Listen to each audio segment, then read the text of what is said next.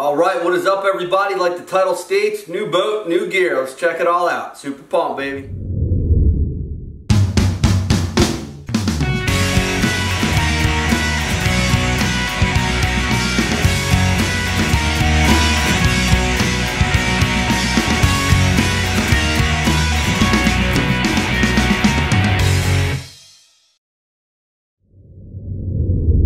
Alright, Reaper team, thanks so much for tuning back in. Guys, I hope you enjoyed that tour video of the new Contender 23/25 tournament, the new little Reaper. The name was supposed to go on 2 days ago, but we got rained out. Guys, as you can see behind me, we are on day 9 of clouds, rain, or a hard northeast wind here in Bradenton, New Jersey.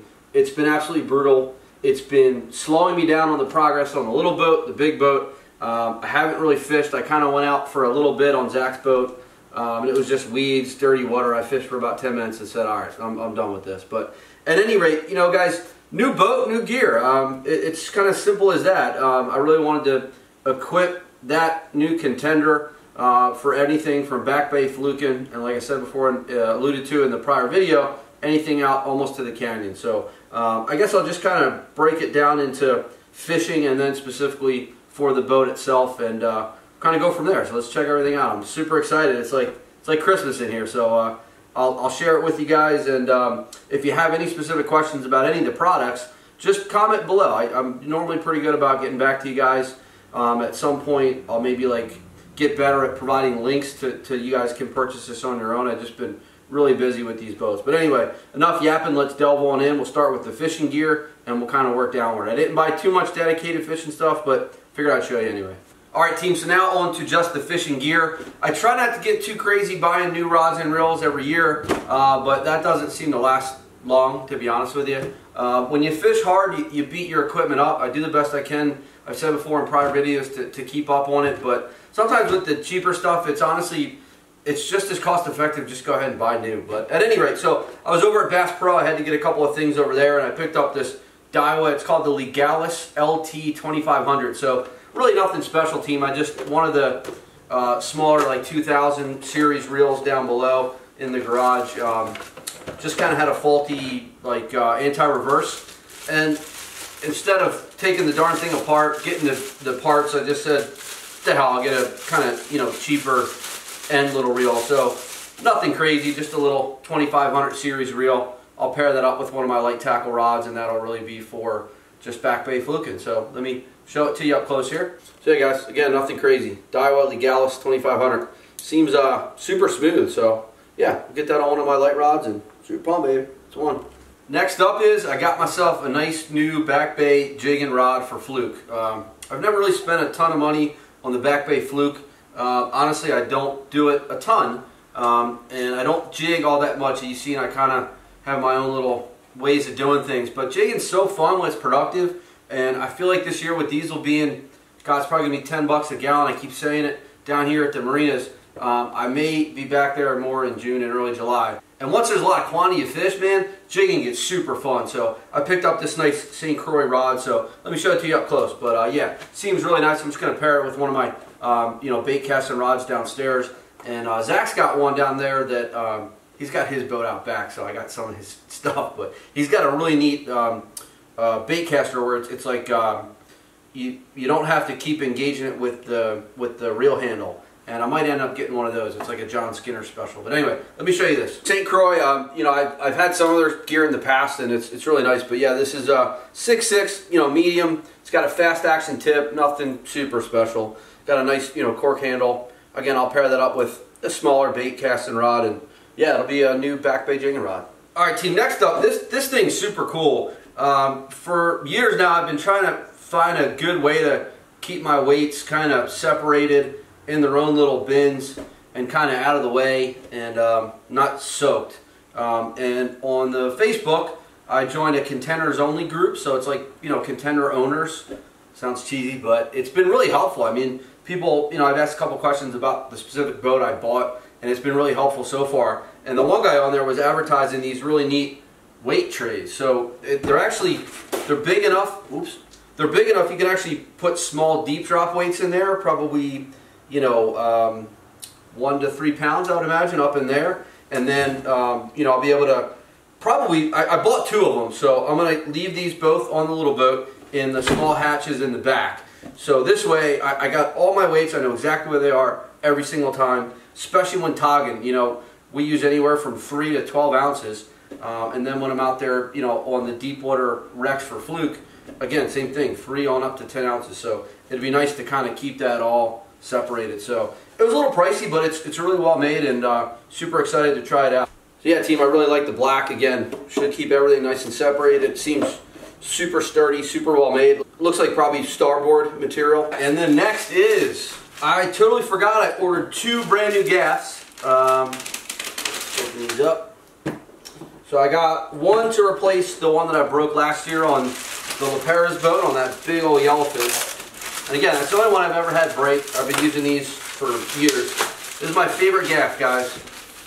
Bust this out. Yes! So we got 2 brand new ones here. So this is the AFCO fiberglass. So it's 6 foot and it's got a 4-inch hook. And man, this is my absolute favorite gaff. So I'm going to keep one on the Contender and one on the big boat. And then I have a couple other gaffs. So I'll always have 2 gaffs with me on the Contender and 3 to 4 to maybe 5 on the big boat. Again, AFCO fiberglass, 6 foot, 4-inch hook. Can't go wrong, baby. It's nice wrapped there. And it's so light, guys. I love this gaff. Me and Zach, you know, guys, we leader the fish lightly with our left hand, and boom, one with the right, and then grab again, and you're good to go. I don't need a leader guy. And then, of course, new Sterling tackle gear. Team, I can't say enough about Sterling tackle gear. I've been running them since I had my first offshore boat almost 10 years ago, my 32 Pro line. I've never wavered from them. It's an amazing company. They stand behind their products. Any question you ever have, call them, text them, email, whatever you need. And I decided to just get some dedicated spreader bars and then special daisy chains just to keep at my house, just for the Contender, so I don't have to keep swapping back and forth. I'll probably have ballyhoo rigs made specifically for the Contender as well. And again, this way I don't have to keep going back and forth.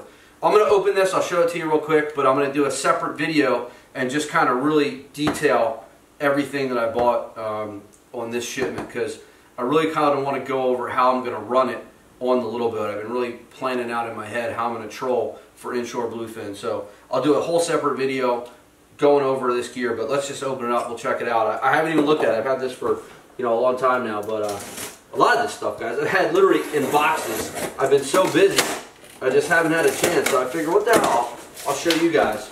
There's nothing like getting a new shipment from Sterling. I'm telling you, it's like Christmas every time. All right, let's not cut myself with this utility knife. So yeah, all right, so we've got one of the Crazy 8 chains there. This looks like, so purple and green. Another Crazy 8 chain, this is the zucchini. And then what else we got? So I have, looks like this is a wide tracker. So neat, that's purple and pink. And again, guys, in another video, I'm going to take all these out, take them apart, I'll show them to you. This is a regular Chaos bar. It looks like purple. And then I've got a zucchini stinger. Guys, I love the purple with the zucchini stinger. Can't go wrong. This is one of the bigger 36-inch wide trackers. So again, I'll go over in the next video exactly how I want to run these. But yeah, green, can't go wrong, inshore and offshore. And then here's the starboard brother to that. So this will be the starboard 36-inch purple. Again, purple's great on the inshore bluefin ground. So yeah, super pumped. New Sterling gear just for the little boat. Kind of still in that same fishing vein, but these are a little more, you know, oriented to the boat itself. So guys, you saw I have the 87-inch 112-pound thrust Minn Kota Tarova. What I did, I bought from the Ram system, I bought one of the stabilizer mounts. This way, when you're running, this will stabilize the actual head unit that contains the GPS, so it's not shaking all over the place. So I'm going to install that as soon as it stops raining. And then back to the trolling motor. Again, I bought this one lightly used, so it came with the actual iPilot controller. But what I did was I bought a brand new heading sensor, so it's kind of like what we call a puck. But this will help with the jog feature, and then when you want to go autopilot, it's like its own mini compass. The trolling motor has a GPS inside it, but it needs this to really kind of fine-tune its course, and then also how it jogs when you're on the iPilot or the anchor lock system, you know. And then just a new USB charger for the actual controller. So couple extra things for the trolling motor. And then just to kind of help arrange the console, I've used these products from Deep Blue before. I buy these from Melt and Tackle out in California. This one, Tom Sr. down in Florida had this one. I really liked it. So put your cell phones here, your wallets, drinks, you know, like wallets in here, sunglasses, cell phones here, drinks. I just thought that was really nice. So I'll pop that on the console. And then I got another one here, again, just to keep the drinks kind of out of the way and not spilling all over the place. So yeah, I've used these products in the past. If they don't end up fitting on the little boat, I'll just put them on the big boat. Yeah guys, Deep Blue products, again, I've used them, they're awesome. Team, and then now more boat specific, not quite as sexy as all the fishing stuff. So I just got a brand new Mariner 10 fire extinguisher, all right? And then I got, obviously, my brand new flares. Guys, got to be safe out there. Might as well stay on that same route. So for those, you know, the Mariner 10 and then the flares, I got a nice waterproof bag. I guess it's for, what's the company name? Gonex? I don't know. I found it on Amazon. Looks pretty nice, to be honest with you, but on the big boat, I have a dedicated ditch bag. It's got the EPIRB in there. It's got its own handheld VHF. It's got all the flares. It's got my sat phone. It's got its own fire extinguisher.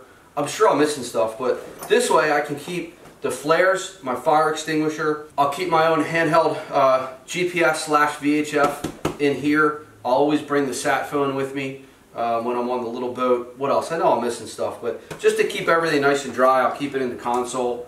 It wasn't a lot of money. I think it was like 40 bucks or something like that. So yeah, it should be fun. So I have everything in there, stashed away in the console. And then what I'm going to do too, there was two existing 2,000 gallon per hour bilge pumps. Gone ahead and changed them right out. The one was faulty. I said, what the hell? Let's just get them all brand new. Two brand new float switches. Again, not sexy, but this is important stuff. Keep your boat afloat, right guys? That's the goal. All new dock lines. I got God knows how many. These are 1/2 inch. So I got some half, some 5/8. Okay, so kind of staying at the helm. The other thing I got, just to add storage, was this kind of T-top. This T-top, so it's made by Fishmaster. So this will hang from the T-top, and then show you a little closer. If you look on the flip side, it's got all these compartments. So up above, I can probably actually stuff lures in there, fluorocarbon, clothes, whatever I really need, you know. And then I think there's more pockets on this side. So I'll be excited to get that installed. Fishmaster accessories. Yeah, it's got another whole, look, it's got a whole nother thing in there. Oh no, that just gives you more access here. Look, there's more bags in there. Yeah, so again guys, I haven't even gone through all this stuff. I kind of got nuts on Amazon, but we'll get this all installed. I'm just waiting to get the boat in the water. Team, and this is one of ICOM's newer products. This is the ICOM M510. I'm going to replace the older one that's on there, and then I'll make that the backup. So I'll have two VHFs that are, you know, wired into the boat, and then I'll always have my handheld sat phone and my Garmin inReach as well. So always have backups, backups, backups when you're out there, especially on a smaller boat. But what's neat about this one, again, I haven't even opened it, but apparently you can actually futz around with this thing on your smartphone. Now, I'm not very technologically sound, so I highly doubt I'll use that. But if you're good at that stuff, it's neat. And then now, I was really excited. We bought this back in March. Alana and Brittany helped me pick them out. I haven't even looked at them. But these are Ocean Tamer beanbags. All right, so they're actually beanbag chairs. And I got a neat surprise. Let's see how it came out. We tried these out at the boat show, and they seemed really comfortable. So let's see here.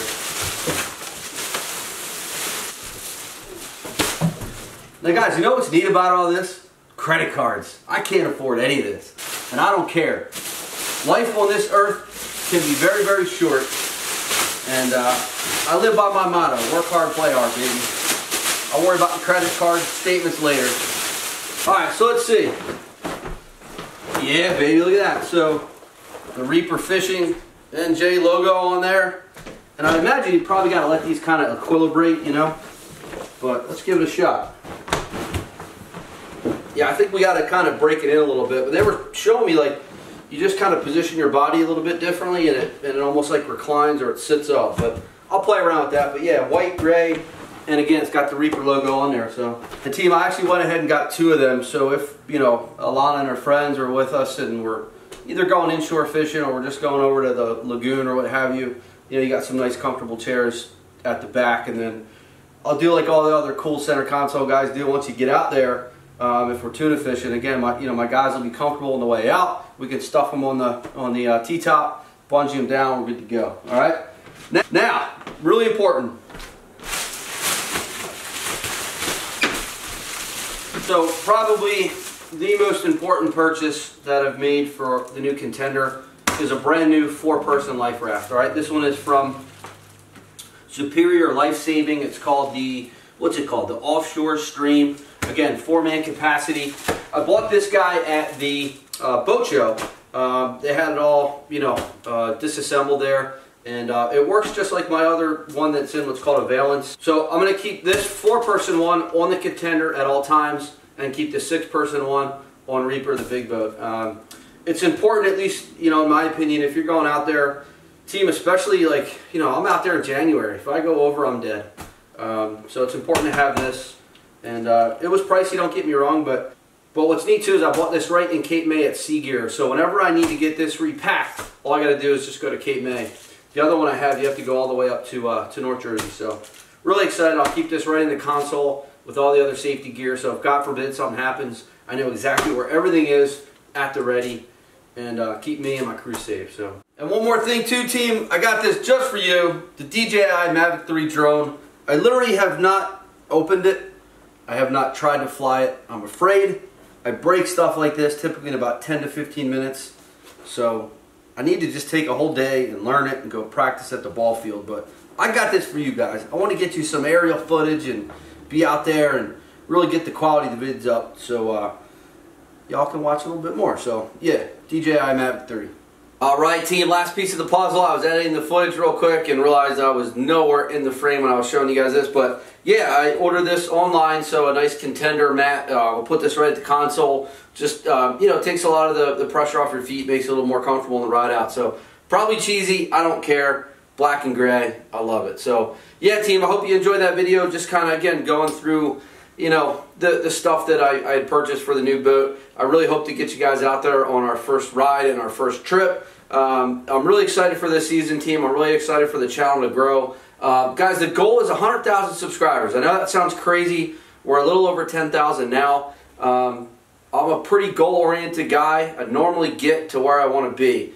But I need your help, guys. You know, tell everyone. Hit that like button. Subscribe. Tell your friends. Hey, you know, this guy's a knucklehead. He goes out there 50 miles out in his little boat, you know, and I'll make it happen for you guys. But I can't thank you all enough for watching, subscribing, commenting. It's just awesome. Again, if you have any specific questions about these products, just let me know. There's so much other stuff that I bought. This was just kind of stuff that I had that I hadn't really even opened up yet. I figured I'd just share with you. But yeah, super pumped, guys. And man, it's just been rough. This weather's been gnarly and unreal. So I hope to get out there soon and you'll be along with me for my adventure. So can't thank you all for tuning in, and I'll see you out there, baby.